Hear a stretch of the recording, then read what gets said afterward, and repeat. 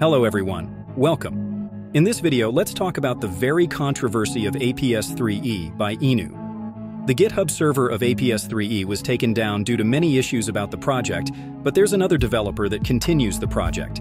TinyPrut was released, the forks, and continues the project, but still the project is not 100% open source. And the developer said, full source code will be released when total donations reach $2,000 USD. The APK released version 0.5 dev test.